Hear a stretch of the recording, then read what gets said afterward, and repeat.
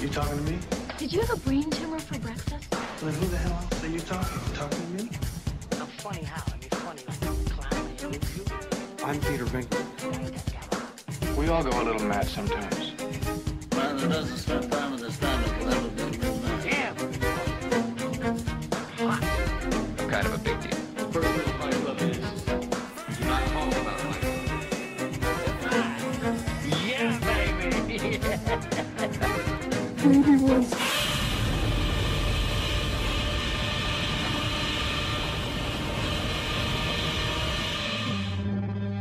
You want answers? I think I'm entitled. You want answers? I want the truth! You can't handle the truth! Welcome back to Frame by Frame.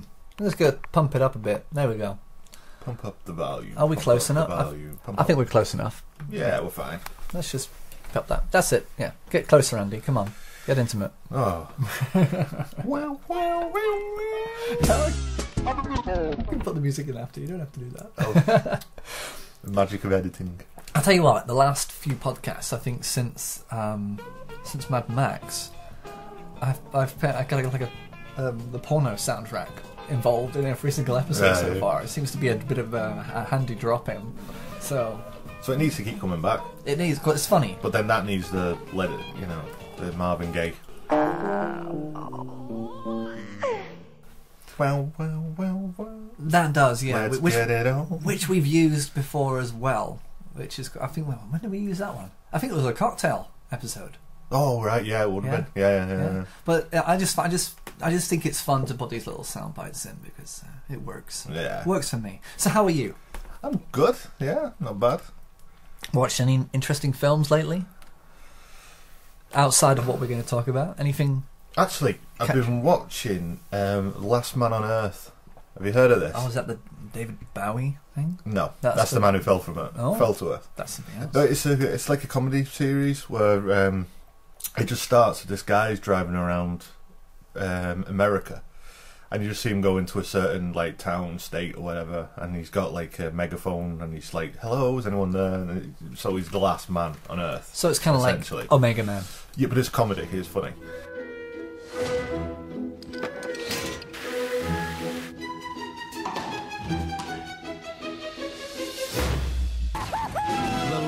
Man on Earth premieres March 1st on Fox. Yeah!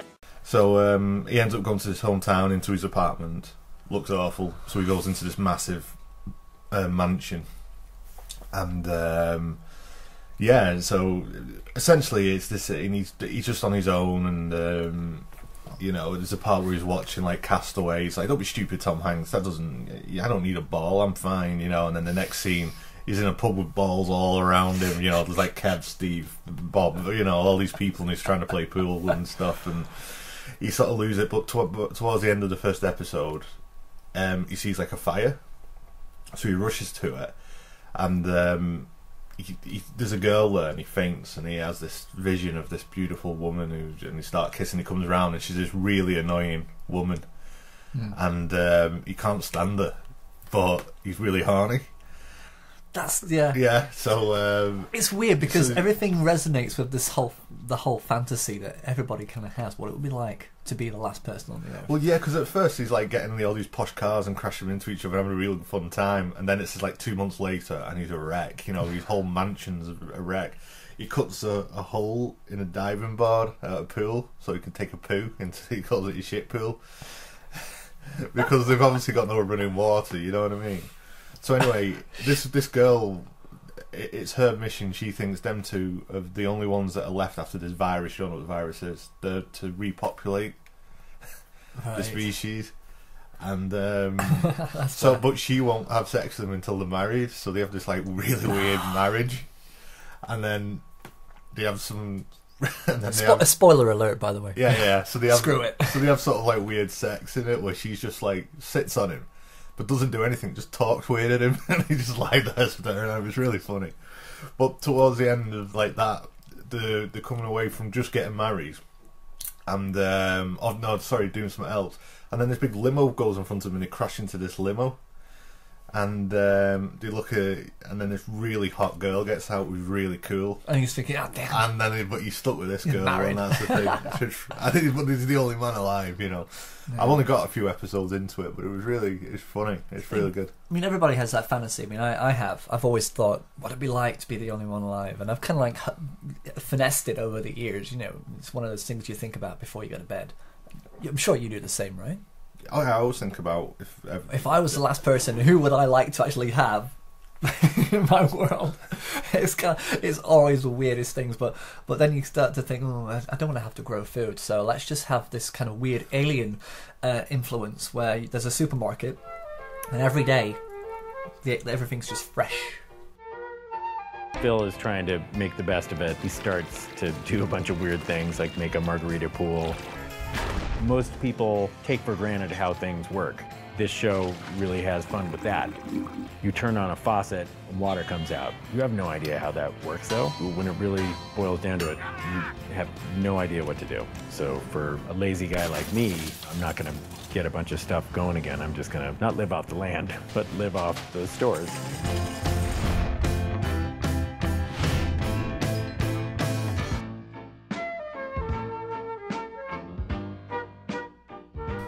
The baby's back. Yeah. That should be your new slogan. The baby's back. It's like, forget Sigourney Weaver and the bitch. Yeah, literally the clock is ticking. The clock is ticking and the baby is back. But I think he might be waking up soon. But I have set up some areas over there for him to play with. Should he wake up prematurely? Cool. I'm just going to wait. We're going to wait for him to cry. There's this really funny bit where his wife comes back and he walks into the house and he bursts into tears, and she's like, "Oh my God, what's wrong?" He said, "Well, I've just been thinking, and it's the most awful thing." And she's like, "What is it?" "Well, the thing is we can't have our babies having sex with each other, so I'm going to have sex with her as well." He's just putting it on, you know what I mean, just so he could have sex with her, because it looks like it'll be better, you know. It's going to have to be a polygamous marriage in yeah, like Mormons. Well, I could really use some rest. Where should I stay? Oh, you should probably stay right here, right? You know, it's probably good to have somebody watching over you in case you got a concussion or something. I don't have a concussion. That's what people always say when they got a little concussion brewing. I definitely don't have one. Think about it. So can I just take any house, or? Well, this one's Phil's, and mine's the one across the street with the broken door. Phil broke it. I'm gonna fix your door, Carol. Well, he's not very handy, so I'm not gonna hold my breast. Breath. Why would I hold my breath? I would die. Carol, why would you hold your breast? It's holding your breath, because there's danger if you hold your breath. I wouldn't, that's what I'm saying. So the house with the broken door is yours? Yeah. But every other one is available. I would avoid the white one because Phil uses the pool as a toilet. Carol! What? It's the truth. You know, she just got here. It's... But the toilet pool's the first thing you showed me. Yeah, but you don't have to tell her, you know, Okay, I'm sorry. I shouldn't have put Phil's business out on the streets. But it's funny, so I recommend it. It's funny. What's it called again? Last Man Alive. Last Man Alive. But you know, you're talking about The Last Man Alive. You know who isn't alive anymore? Oh no. That's not how you introduce this. That's not how you do this.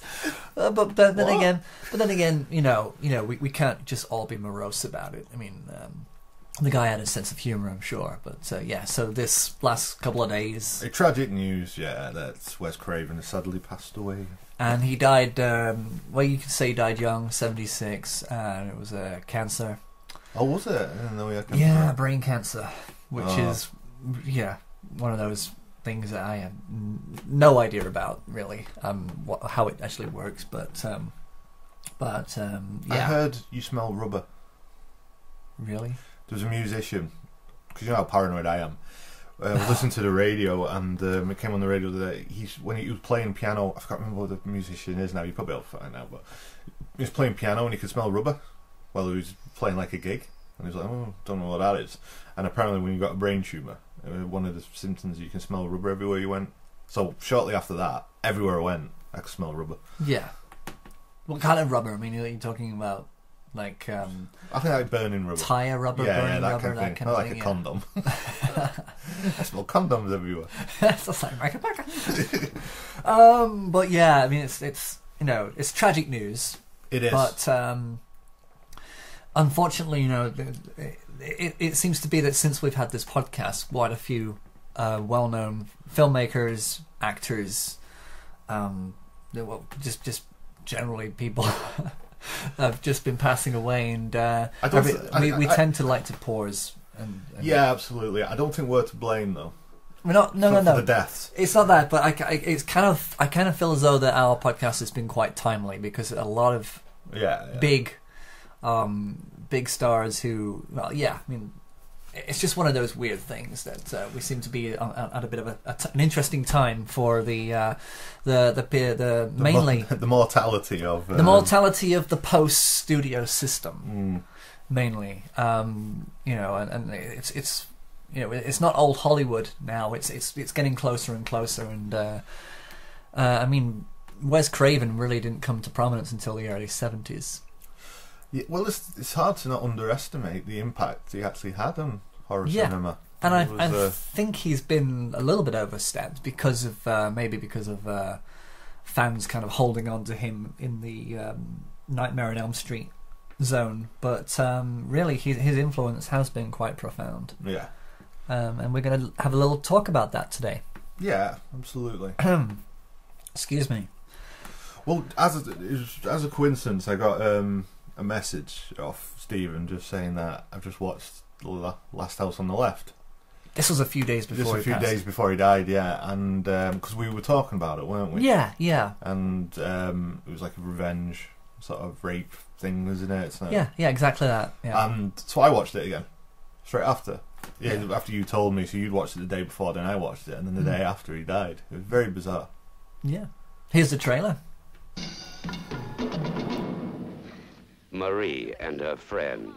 I feel like a woman for the first time in my life. Two girls from the suburbs going to the city to have a good time.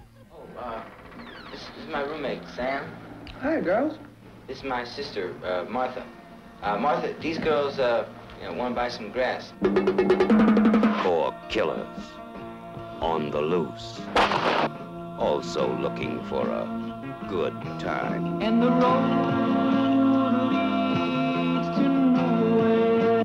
They meet in the last house on the left. What began as a birthday party ends as a nightmare. I want to give you something. I don't want that. It's worth a lot. I don't want it. See, I want to be your friend. No, you want to get free. I want to be your friend. Are you all right? Yeah. Hey, I'm fine. Just what did happen in the last house on the left? Dr. Collingwood lived there. Are you sure we're not going to put you folks to any trouble? Oh, nonsense. Our home is yours. His wife lived there. I've always dreamed of a man who could take me easily. So did their daughter, Marie. They all lived there.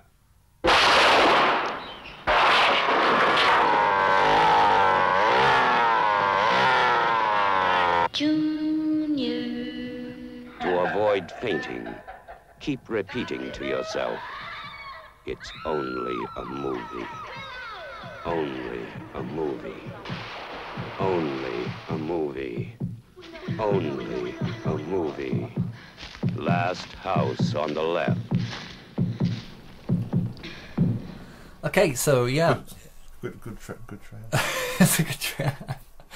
But yeah, it's that's his first film. It's his first. It was his first official. I mean, he did a documentary before then. I can't remember the subject matter now. I should know. Was it? I think it might have been something erotic. Bah, cut that out. But he dabbled in several areas. I mean, if you look at the early history of Wes Craven, his family were Baptists, right? And so cinema was forbidden. It was one of those weird things where he had to sneak in to watch films, and so he kind of was. It was a forbidden thing, so it was something that he gravitated towards. Quite, obviously, as a kid, if something's forbidden, you want to push towards it. So luckily he found his way into. I think he did a bit of acting to begin with as well. He's not just a director. He's a kind of an all-rounder as well, but his focus mainly has been directing since Last House on the Left. And he had a couple of breaks with a few people at the Chaplin Studios, or Chapin Studios, not Chaplin, Chapin Studios, and it was Sean Cunningham, I think, who helped him develop and produce Last House on the Left. Right. So, what a movie! Yeah, it's kind of odd because it's not completely. There's something black comedy about it. It's that music that's used, but it's mixed in with the kind of worst subject matter that a woman can actually be involved with. And in particular a woman, because this is purely about male and one female predator, who are a couple of girls fall into their apartment one night, and that's it. Plan goes ahead. Let's rape and kill them. Yeah, but it's just an unfortunate circumstance that the whole film kind of has this beautiful upbeat kind of 70s iconic music soundtrack, and it's kind of there's a lot of juxtaposition. It's like, do you think without that it'd be too difficult to watch the film? It probably would have been. It would have been like Stray Dogs. Yeah, it would have been like Straw Dogs. Straw Dogs. Yeah. Stray Dogs. Yeah, Stray Dogs are difficult to look at. Yeah, Straw Dogs, which in a way, actually, when that scene happened in Straw Dogs, there was a kind of a romantic. Well, that's the thing, isn't it, though? Because there's that contention that she was enjoying it because it was her ex-boyfriend who did it. Yeah, it was somebody from a past who was involved in it. So, but with this one, there was interesting juxtaposition straight from the very start when they're in the apartment and they're being held at knife point. They cut to the parents who are trying to set up a party for her. It was her 18th, and and they were kind of like making. I think they were making cake. Yeah, that's it. And it was exciting, and you go. Well, that's clever. Brilliant filmmaking because of like the reality of life. We're so excited, we're throwing this party for our daughter. We're totally ignorant to the fact that she's being held at knife point somewhere, which is kind of how life is. Life is, the parallels of life. It's like, I mean, we have those kind of things happen in real life where you're celebrating something, and then you get on the phone later on and find out that someone's just died. It happens. Wes. Thanks a lot, Wes. Yeah, but it's a very. I didn't feel that awkward watching it though. No, it was like the scenes when they took them out. It kind of. Yeah, I suppose in today you'd see a lot more than you see. Yeah, it's when she's being raped. Yeah, especially the one outside. It's just that shot on the face, isn't it? Yes. Where she's sort of like just got her head to one side, and the only bit I found a little bit disturbing is when he finishes, he pulls off a bit of his spit stuck to her face. Yeah, and he pulls away. I found that a bit icky and that's kind of sickening. That's the thing you can imagine that would stay with them. The breath and everything. You kind of understand that from an outside perspective. You'd never be able to internalize it, be able to figure that out, how that feels. Yeah. But it was definitely a strong message film. Very strong. I mean, that girls need to be careful. I mean, I think this is the era just after the 60s where everybody's exploring this freedom and liberty, and like Texas Chainsaw Massacre, where they're just going across country and they're okay to pick up hitchhikers. These girls feel it's okay to just go around the city. Just go to a random guy who says we've got grass at our apartment. Yeah. Come on in. It's a liberty. And another thing to say, I'm not a woman. No. Right? Obviously. But I feel that there'd be some sort of, because there's a woman in the gang, so you'd feel a little bit more well, she's there, so we're fine. Do you know what I mean? Yeah. It's weird because putting her in there changed the dynamic completely. Yeah. If she wasn't there, then it would have been more sick. Yeah, and I reckon it would have been a little bit more unrealistic for her to go, yeah, okay, we'll come. Because you got a girl there, so you think, oh yeah, we're fine. But if there's no girl, you go, I'm not going to go in an apartment with 3 guys. Yeah, true, exactly. But they didn't know she was in there when they first went That's in. true, so there's still a guy at the door coming to the apartment. But seeing her would send them, put them back on off guard again. So, see, if I was a conservative, I'd probably be thinking, well, it's their own stupid fault for going in there. But I'm not. No, I'm not conservative, so I would actually say that anyone should be able to go wherever they want without fear of rape. Yeah, that's exactly true. I mean, you can't blame people for wanting to be somewhere. It's like, why was that girl walking through the park? Because that's where she was entitled to be. She had a right to be. Just because somebody jumped out from the bushes, that's the problem, not her walking through the park. Absolutely. Well, night. She was wearing a short skirt. Women shouldn't dress like that. They should be able to. Anyone should be able to walk around butt naked and not be in fear. And they shouldn't put bullets in guns, and knives shouldn't be sharp. It's that whole only spoons. Things shouldn't. Yeah, we should only use spoons, and chainsaws should be locked up. Yeah. Not people. Or instead of having a saw around the chainsaw, just spoons. It's just really fun. So instead of cutting things down, it just sort of gives them a real nice shine. Have you seen? What amuses me is that shops actually have Fisher Price chainsaws. Have you seen these Fisher Price chainsaws? I'm like, well, why would any child want to run around with a chainsaw? Joshy, what have you got?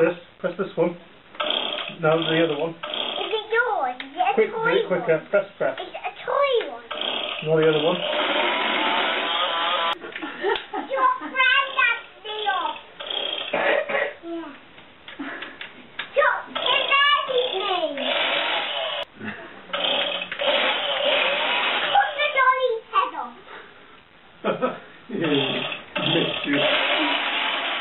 And not only that, they say, oh, what's my chainsaw toy? It doesn't matter, I'll use Dad's. Yes! Goodbye, Lim. Goodbye, Lim. I mean, there's been a viral video actually this week, speaking of limbs, where this dad puts a fake arm and a child comes up with, was it a childish chainsaw, a baby chainsaw? And he thinks he's chopped off his dad's arm. And he's standing there, he's like really shocked and stunned and upset. And I'm thinking, well, this isn't funny. No. That's kind of cruel, so... Actually, sort of on the subject of rape, did you watch the video of that guy who basically pretended to be someone who wasn't on Facebook to get young girls to meet up with him? He cleared it with the family. And all the family said to him was like, this is actually quite related, I suppose. Yeah. And all the family said to him, no, try it. There is no way our kid will fall for that. And on every occasion, at one point, a 12-year-old girl, he got to come out of the house and get into his car. But the moment they got in the back of the car, the parents are there. I'm like, what the hell are you doing? And it was all, he got young girls, he's pretending to be he's like a 30-year-old So man. basically he clears it with the parents. It's like an experiment to see if I can get if your kid will fall for this rubbish on Facebook and then come and... Yeah. But they think no way they're going to do it. But we brought our kids up right. No way they'll do that. And I'm not sure if you see about 4 versions of it. The last one, poor kid, she'll never do it again. She gets in the van and everyone's got masks on and they all grab her and she screams and the people with the masks on are actually her parents. That's freaking insane. Yeah. It is very relative. I mean, this is kind of the weird society that we live in, that for one thing, parents think that their children are safe because they bring them up right, but there's no right in bringing up. Well, there is wrong, but there's no right. There's there's definitely a wrong way to bring up, but you can't say that you've brought up a child right. It's just so much. Society is too much. So much. Yeah, there's too much to influence. Yeah, exactly. No parent can have full control over what a child does and thinks and believes. So I just think Facebook's going to be outlawed in our house. So what was Wes Craven's next film? So yeah, sorry, we sidetracked, but we are kind of talking relevant. Yeah, absolutely. Yeah. His next film Was it The Hills Have Eyes? I believe so. Yeah, and he had the film is pretty much all about that guy, Michael Barrymore. That's the one, Pluto. Michael Barrymore. Michael Barrymore is Pluto, this deformed guy. Yeah. Who is, but he's not. The thing is, it's like with the, he's basically remembered by his face, not remembered by his name. It's like the guy in Ghost, who was on the train. Get off my train. Get off my train. He's in everything that requires a gothic element to it. He's dead now, unfortunately. But yeah, here we have this guy who came into the audition studio. He didn't say anything, didn't do anything. They just looked at him and said, "Right, he's in the movie." Yeah, poor guy. We need inbred people. Yeah, he doesn't even need makeup. They basically said he does not even need makeup. This guy looks, and it's basically cinema in the 60s and 70s kind of became the let's take people out of the freak shows and the circuses and put them on our movies because they will be our poster boys. So in a way, I kind of feel sorry that that's kind of the way that is. But it's quite a strong cast. That Dee Wallace is in there. Didn't realise. But you've seen this movie. I haven't. Have you not seen it? No. People go on holiday. They get tortured.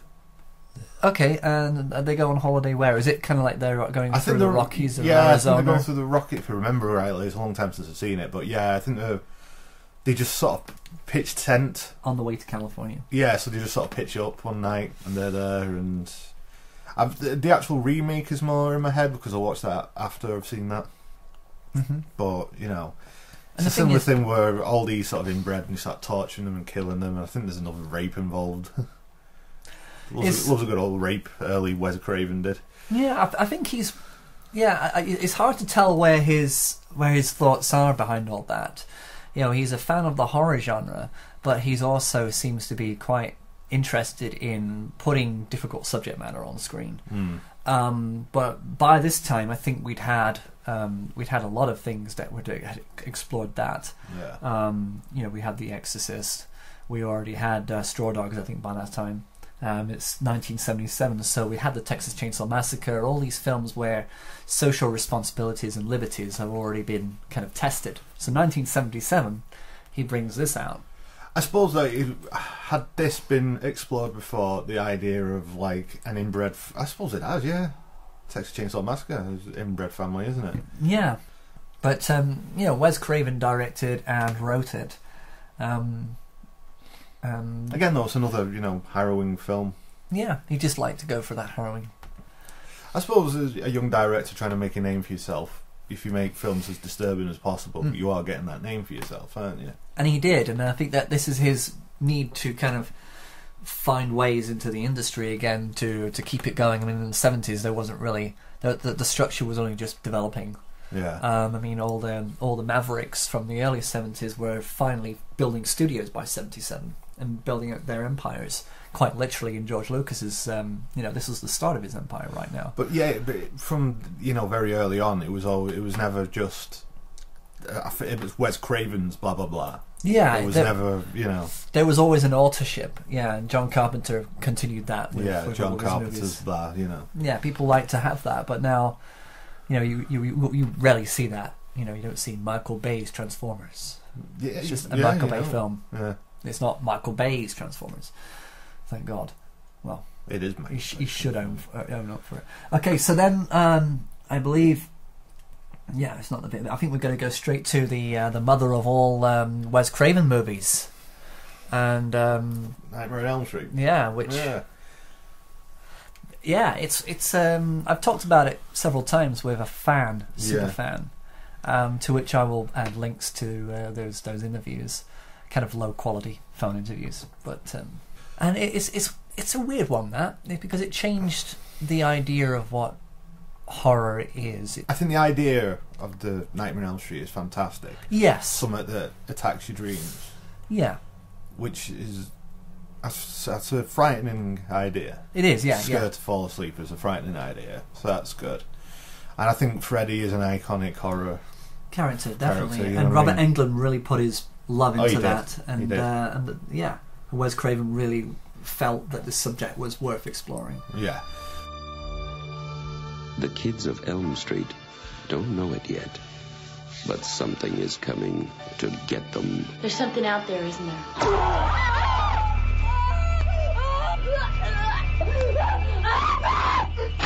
You could just see cuts happening. What did that, Lieutenant?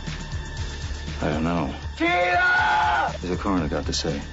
He's in the jar and puking since he saw it. They're gonna kill me for sure. Did you do it? There was somebody else there. He was locked in a room with a girl who went in alive and came out in a rubber bag. No one knows where it came from or who it will visit next. Nancy? There's something wrong with you. You're imagining things. Nightmare on Elm Street. Do you believe in the boogeyman? No. Whatever you do, don't fall asleep. No! She's the only one who can stop it. If she fails, I'm your boyfriend now, Nancy. no one will survive.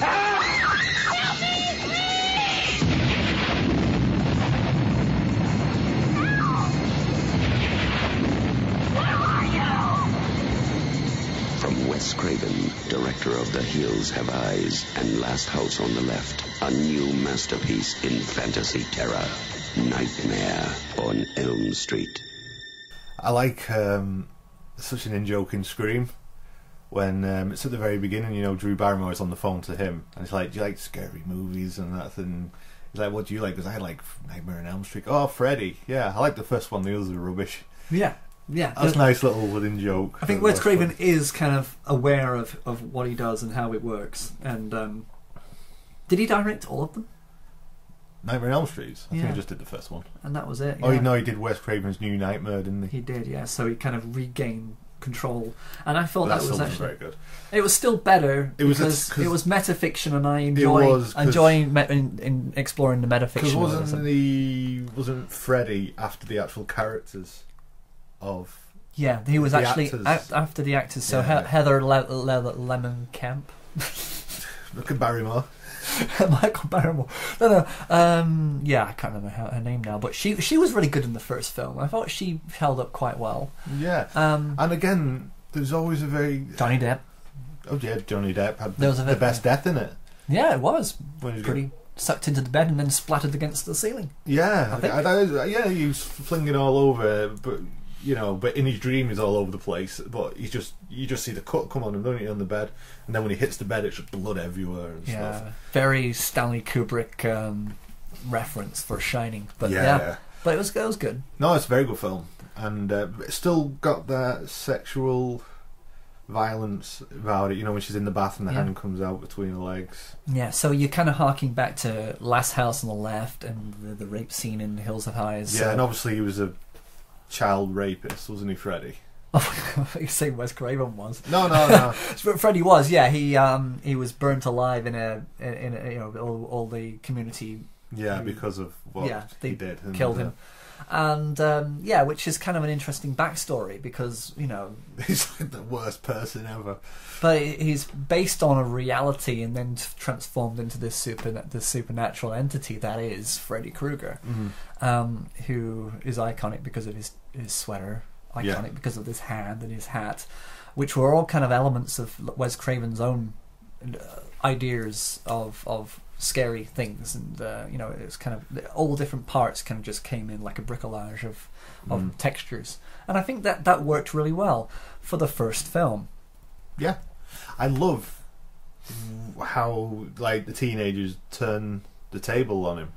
Yes, stalking him in their dreams. Yeah, exactly, and they bring him into the reality, the real world. I love that with the sledgehammer that comes down and just boom into his stomach and stuff. I love all that. And in true Friday the 13th Halloween fashion, it's the nightmare is not over. No, because he likes to pull rubber people through windows. That's hilarious. It was kind of like when you end the scene in the movie, you leave people with an impression. Yeah. And that could have been blow up doll. That could have been a little bit more based on reality. But yeah, but then again, what can you do? But I mean, it also built around this idea. I mean, this was just after Poltergeist as well. This movie, 1984, was it? This movie. So the idea of children singing in a chorus, which harks back to The Innocents, of course, where children singing has become kind of spooky and creepy. Yeah. Like in Poltergeist. And yeah, I kind of found that effective. Always effective. But then, of course... Yeah, there's something... Because it's all slow motion, isn't it? And 1, 2, Freddy's coming for you. 3, 4, better lock your door. 5, 6, grab a crucifix. 7, 8, John Michael Barrymore is late. Yeah, send your food back. So yeah, the first film's great. It is, but the legacy, it just like all franchises, it just went into. I think I think I identified this whilst talking to Matt, that the one thing about Freddy Krueger, that he was frightening in that first film. Yeah. But the thing is, once you see something in its full form, like in Alien, as soon as you start seeing the alien in its full form, there it is. You know what it is. The dude you in the see suit, it. yeah. Dude in the suit. You kind of lose that fear. Of course, I think the fear of not seeing holds up a lot longer and a lot stronger than actually having this character who not only do you see the full vision of him, the full spectre, but you also have the personality, the humor, it takes away the kind of suspense from him. It does, but I suppose in the dream state, Freddy could be whatever he wanted to be, couldn't he? That's true, and that they kind of took that. What's his name? The dude who likes to do Cronenberg.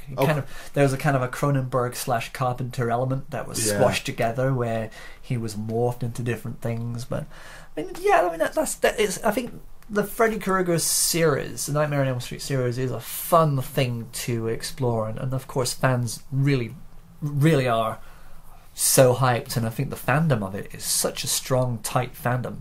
Yeah. As I've explored already. That you can understand why, but yeah, to me, I'm not really that much of a fan of it. I think it was kind of like yeah, exactly. I've seen them all, and the first one is a film I really like. I don't go back to it that often. I don't go back to it like I go back to Halloween and things like that. I think I used to when I was younger, but now I'm kind of like I want the ambiguous. I want the mystery, and just all you do is like you turn it on and you just think, okay, I'm waiting for Freddy. There he is! Yeah. It's 20 minutes in, he's fully there, and okay, I'm done. And again, and we know why Freddy was this horrible person, they killed him, and now he's preying on people because they killed him. You know all the backstory. Yep. There's nothing left to the imagination. So just what imaginative way can these teenagers get killed this time? Yeah, and how can they group up to fight it? They kind of made it a league of dream dream warriors, wasn't it? Remember the Dokken song? Dream Warriors, don't wanna dream no more. It's on the credits at the end by Dokken, Dream Warriors it's called. It's such a cheesy 80s metal song.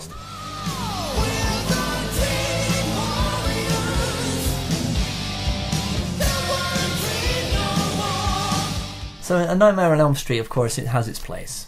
But I think it does appeal to more younger teenager. Like it's every Nightmare on Elm Street film after the first one is just essentially a remake of the first one. It is, apart from, like you said, Wes Craven's New Nightmare, where it becomes a bit more meta.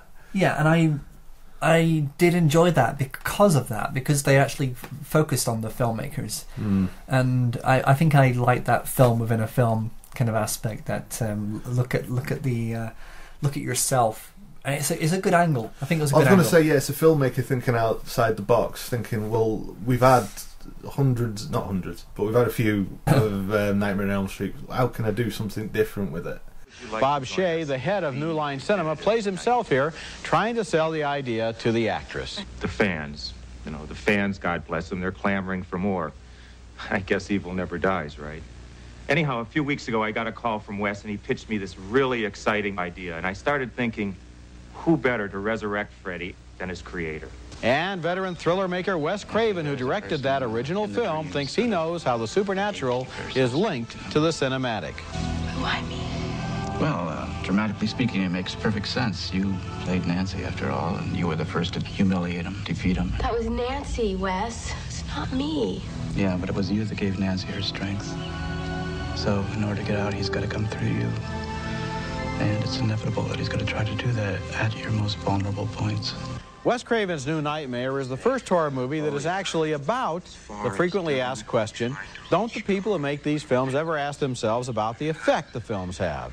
It's very intriguing the way the film dances back and forth across the line between fantasy and reality. On the one hand, it's in the Nightmare on Elm Street tradition with frightening dream sequences using scary special effects, and on the other hand, it's a look behind the scenes of Hollywood. It's smart, it's scary, and it's curiously thought-provoking. It didn't provoke a single thought in my head. No, Roger, they put in these people who you and I know, and so it's kind of campy fun to see them in their real life roles on the screen, but at the core level, this is a mad slasher movie with Freddy, who I have never enjoyed as a villain, and I don't enjoy him here. It's just the same old bloodletting with new actors surrounding. It's too bad that the movie didn't provoke a couple of more thoughts in your head. Go ahead. Yeah, because I think he enjoyed it. He liked it a lot. He cared about it a lot. Freddy versus Jason. Place your bets. Again, it's the same with The Exorcist. It's the same with any kind of horror, generally horror franchise, where somebody takes it, they think they know what they're doing with it, and then it's just a cash-in. Yeah, because they did, a remake of The Nightmare on Elm Street, and it was dreadful. But then there's no Robert Englund, and I think I do admire Robert Englund because he is not only somebody who really has taken to heart this character of Freddy Krueger, but his involvement with the fans. I mean, there's not one single picture of a Freddy Krueger fan who has not been taken, had a photo taken with Robert Englund. Oh, that's great. He's that much of a giver. And I know that conventions also pay him to do this, and he's pretty much living off that. But it's still, It's to the point now with Robert England, or whatever you say his bloody name, that if I put like a Robert Wales, Bobby Wales. So if I ever put like a film, like a horror film that's just come out, and then he's in it, I'm thinking, oh, it's going to be rubbish. Unfortunately, he just turns up for like B-movie horrors, doesn't he? That's what he gets paid. That and conventions. Was it Dial 197 or 42? Yeah, there was Zombie Strippers. He was in that. He was like the owner of the club, and all these strippers become zombies. And that's it. Yeah, name, he's not really a box office draw. But that's the thing. Yeah. If you try to put him in something big. It's the whole William Shatner thing. It weren't T.J. Hooker. It was Kirk. So if he's in a big film, that's Freddy. That's Freddy in that film. It's not. He becomes more than himself. He becomes the character. Exactly. But sometimes I think it works in later in life where they're bitter and older, and I think that's the thing about Robert Englund, that he doesn't seem to be seeking that Renaissance period where he's able to break through that and be Oscar nominated for something that is profound. Like I can imagine him having the same kind of Renaissance period as what's the guy, J.D. Lang. He did the drumming film thing where he's hitting the kid. Simmons. Simmons. Yeah, I mean he's been an actor a long time. Yeah, he's been acting for a long time, and he's had a lot of smaller roles, but this one was his breakthrough. Because I could see Robert Englund doing that, something if like he wants that. to, I think he might be just happy with his lot in life. But then exactly, people then start to think, well, you don't want to expect anything much more than what he is, and otherwise he wouldn't be there for his fans anymore. Yeah. So that's it. That's where he is. We only get so many great classic stories. That's what separates us from the animals, are the stories we tell. And Nightmare on Elm Street by Wes Craven is just a great goddamn story. I can't overemphasize how important Wes Craven is in my life. I think back, he's given me this role of a lifetime. If I never work again, I can kind of die happy that I played a role that is so important in American cinema. Freddy's been very, very good to me, and Wes taught me to respect the genre, and I'm glad I listened. You know, when I die, it'll be, you know, the obituary probably best known for inventing Freddy Krueger. You know, it'll be something like that. That'll summarize my entire career. And I think for Robert, it's the man who played Freddy Krueger. You know, no matter what else you do in life, it's just one of those things. The film has its way with you.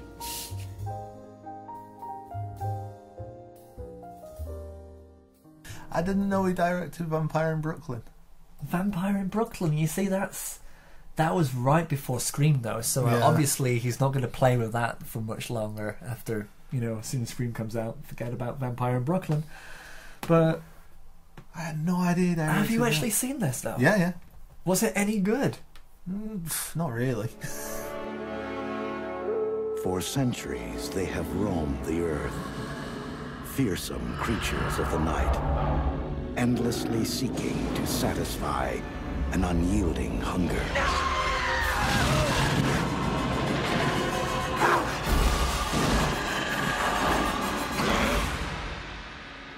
Now, the world's last vampire is about to encounter something infinitely more terrifying than himself.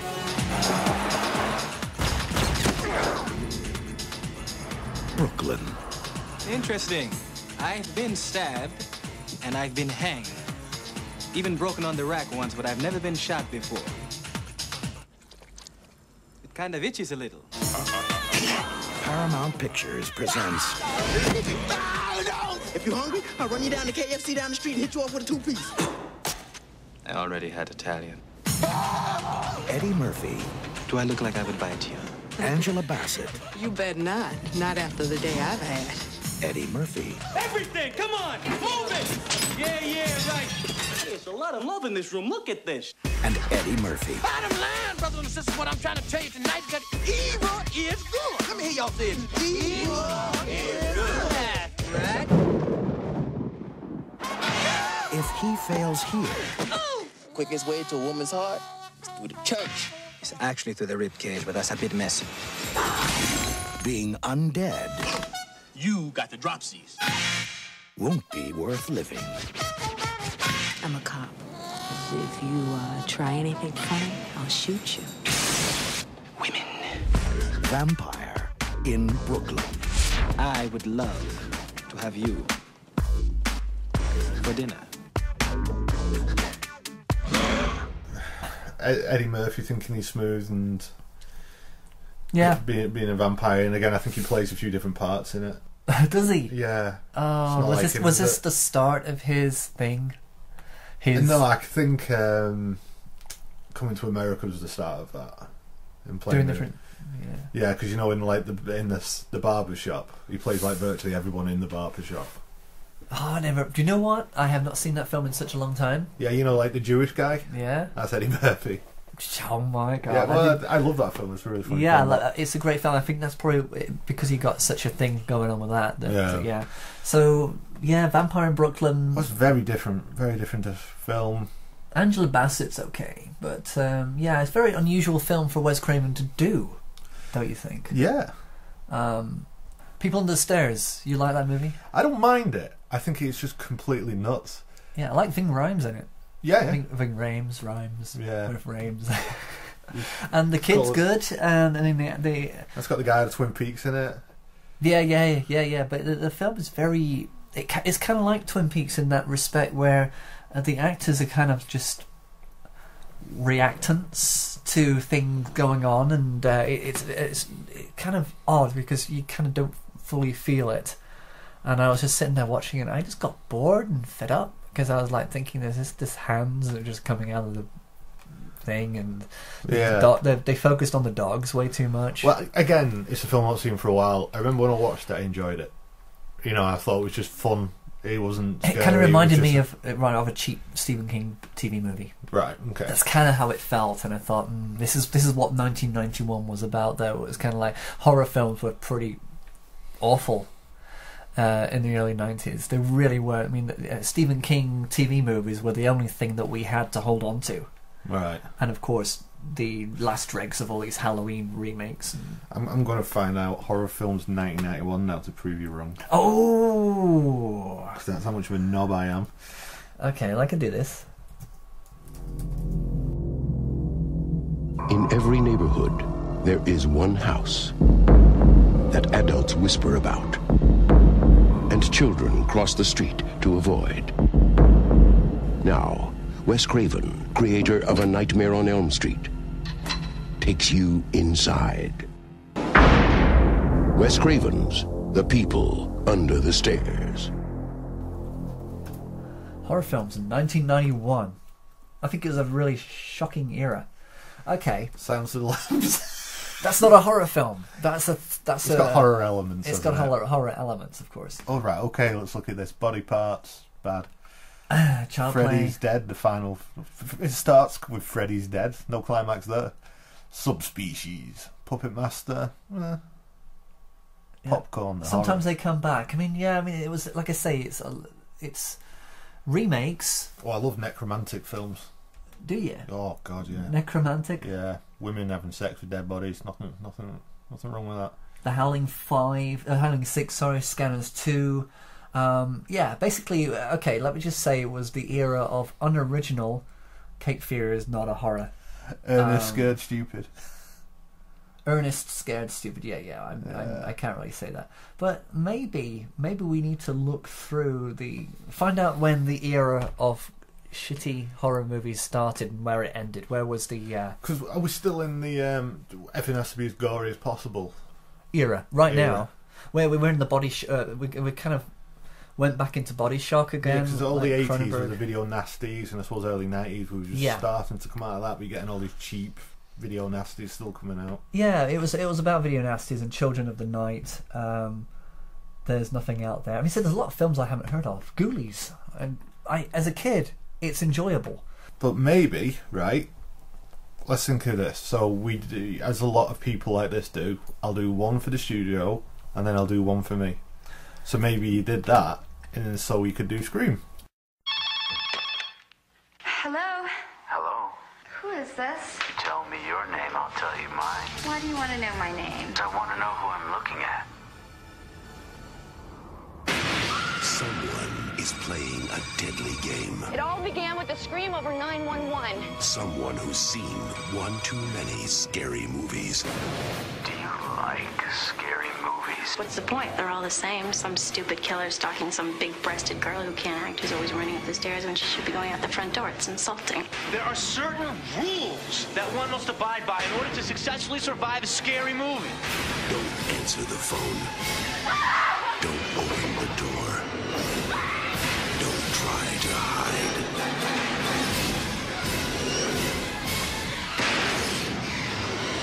You're not scared, are you? Scream. Rated R. It's a great film. It is, and it did two things. It was scary. Yeah. And it was very satirical. Yeah. And it was also meta as well. Yeah. So three things. Let's find a fourth. Yeah, it destroyed Neve Campbell's career. No, I don't think it really. She didn't do anything after that. She didn't have much of a. She's an indie film person. She's better in indie. Well, before that, she was in. What was that? Oh, series? Family Planning? No. 9 of 4? No. A Party of 6? Party of 5. There we go. Yeah, it was the most depressing series I've ever seen in my life. I used to watch it at college, right? We'd have a few drinks Saturday night, wake up with a hangover, put Party of 5 on, and be depressed. The first episode starts with her mum and dad dying in a plane crash.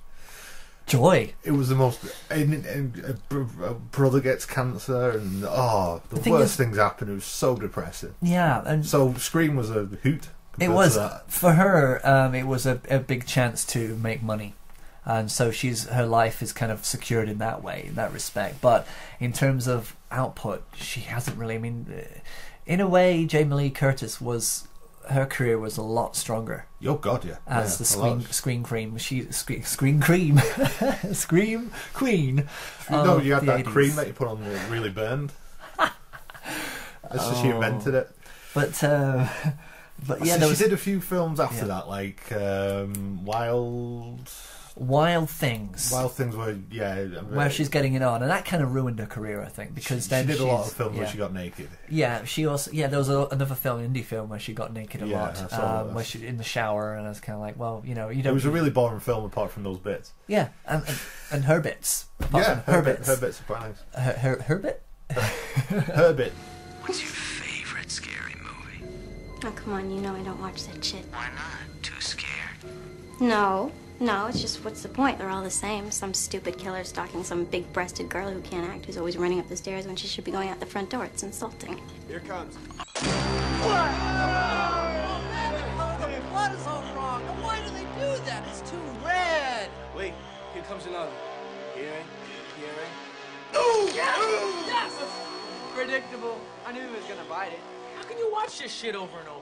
Shh! When do we see breasts? I want to see Jamie Lee's breasts. When do we see Jamie Lee's breasts? Breasts? Not until Trading Places in '83. Jamie Lee was always the virgin in horror movies. She never showed her tits till she went legits. Could afford a decent pair. What'd you say? That's why she always outsmarted the killer in the big chase scene at the end. Only virgins can do that. Don't you know the rules? What rules? You don't... Jesus Christ, you don't know the rules? Have an aneurysm, why don't you? There are certain rules that one must abide by in order to successfully survive a horror movie. For instance, number 1, you can never have sex. No. Big no-no! Big no! I'm a dead man. Human popcorn. Sex equals death, okay? Number 2, you can never drink or do drugs. No, the sin factor.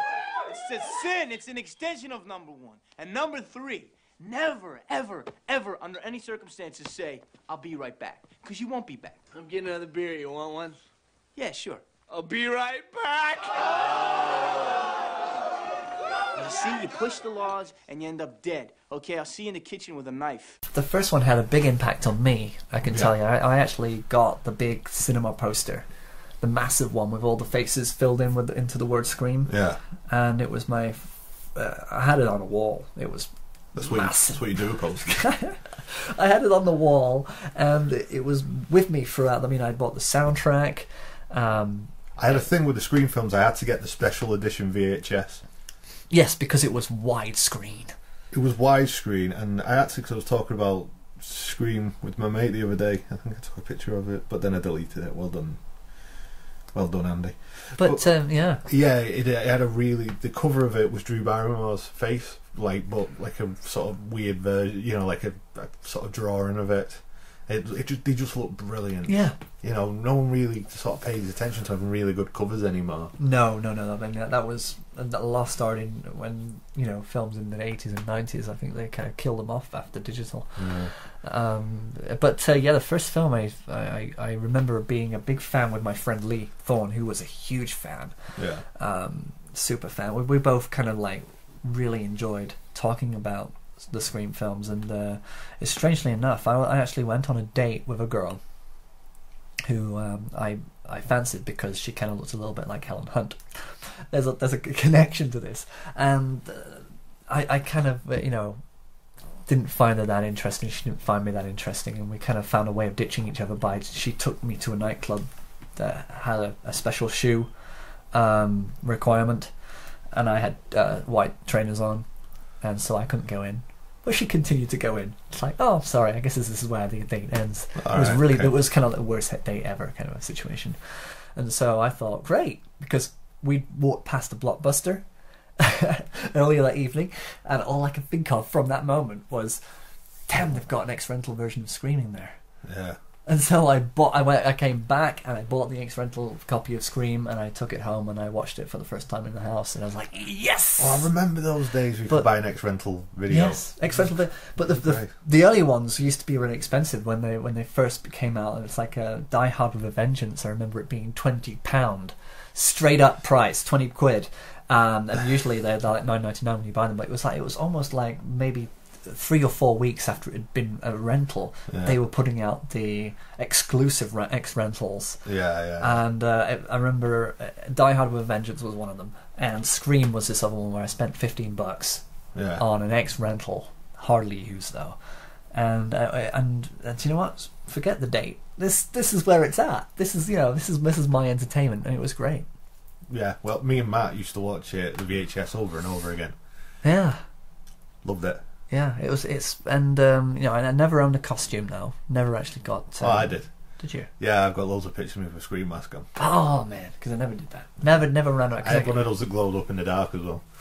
It's one of those things where I kind of felt like it felt a bit sinister wearing it, as if I might just suddenly become a psycho killer. That was the beauty of the film, though, especially some of the later ons when everyone's dressed up with the mask on and you have no idea. The cinema, everybody in the theatre was number 2, wasn't it? It was they were number 2. all dressed up and they went to go and see Slash. Yeah, and then where she gets killed, when she gets stabbed, and then she's sort of like, oh, and everyone just thinks it's part of her and cheering her, and she just drops down dead, and everyone's a bit weird then, but that's great. It's a great way of playing with that convention, you know. Yeah, and it makes people realise how being desensitized to it kind of is a violence in itself. Yeah, absolutely. And that you're not really, that you can actually be killed right there in public.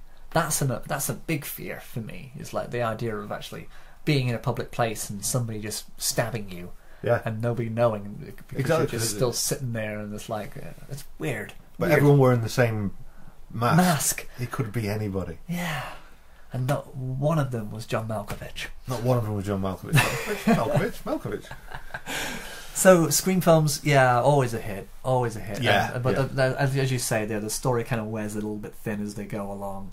They had Lee Schreiber come back as kind of like this guy who gets killed in the third. Yeah, you never know whether to trust him, do you? Yeah, and and that's it. It's kind of like, but Neve Campbell had long hair, short hair, long hair. She did the Tom Cruise thing. She did, yeah. That's her. The Scream films are her Mission Impossible. She does all her own stunts as well. Oh, but that time when she went down the stairs, that was all her. That was all her. And I did have a thing about her in the first film, but it kind of, there's something about her that, as she became popular and was making more money in Hollywood, there was something behind that thing that felt a bit false. I just couldn't. But again, the Scream films kicked off another teenage slasher craze. You got I Know What You Did Last Summer. Yes, it did. But everyone seemed to miss the point of Scream. Yeah, Scream was a satire about slasher films, and then they thought, and then people thought, because that's the brilliance of it. It was scary as well as being a clever satire. Yeah. So everything else, the urban legends, precisely, those things, Final Destination, kind of. It was took again, it's a bit different direction, but it's still teenage. Yeah, teenagers once again coming together, and I think it did revitalise the genre. Even though when you are revitalising a genre, you're gonna get a pile of shit coming out at the same time as the nuggets that come through. Yeah. It happens all the time. Everything. The moment someone's a hit, the studios will make a million of them. The only thing that didn't do that was Titanic. There wasn't suddenly a surge of boat movies sinking. No, did you notice that? Did you notice the Titanic actually didn't create anything other than it killed. You can't though. It killed the 3-hour flick. It killed the 3-hour flick to a certain extent, because in the 90s people were actually enjoying the Dances with Wolves, the JFK, Wyatt. I think the Kevin Costner 3-hour flick was a huge thing. But Titanic is an event. It actually happened. But you can't stop making fictitious. You remade Poseidon, I guess. You tell people on Twitter who haven't got a clue that Titanic is actually a real ship. It's a phenomenon out there known as dumb kids who think Titanic was not real. That it actually they're shocked when somebody tells them it was actually based on a real boat. They honestly go nuts. They think, "You kid, no way! I just found out that Titanic was actually a real boat." And it's like, it's the Dumb and Dumber thing, isn't it? He was walking out of that bar and he looks at that picture and it says "Man walked on moon." He's like, "What? No way!" And he walks out there. It's just that, isn't it? So Scream. After that, Wes Craven made his money in Hollywood. Finally, he put his mark out there. So what, after the Scream films, what else is he? What was his last film? Let's just get to the end of his credits. This is lovely sound that you just love. Okay, so we go Scream 3. Yeah, he had a cameo in Jay and Silent Bob Strike Back. Forgot Jay about and that. Silent Bob. Yeah, because I think it's probably because of the Scream 3 thing. Yeah. Because that happened. Cutting Edge, Dracula. He did a lot of Dracula films. There was Dracula 2000, then Dracula 2, then Dracula 3. But he was just producing them, wasn't he? Yeah. Red Eye. Have you seen that one? Is that the one on the plane? Yeah, I think so. Director. We're looking for the ones that he directed. Red Eye was the one he directed there. I haven't seen that one either. I haven't really been much of a fan of his work outside of franchise. He's kind of, you don't know he's directed a lot of films. Diary of the Dead, he did something with. I think it was like a voiceover, wasn't it?